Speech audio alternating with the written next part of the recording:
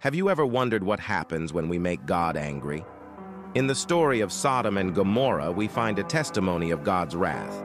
These cities, mired in vice and corruption, provoked God's direct intervention.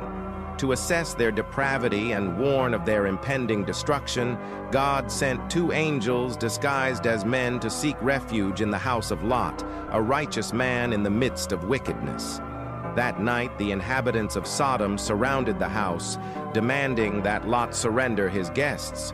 The angels, revealing their heavenly nature, protected Lot and blinded the attackers, then instructed Lot and his family to flee the city immediately with a specific warning.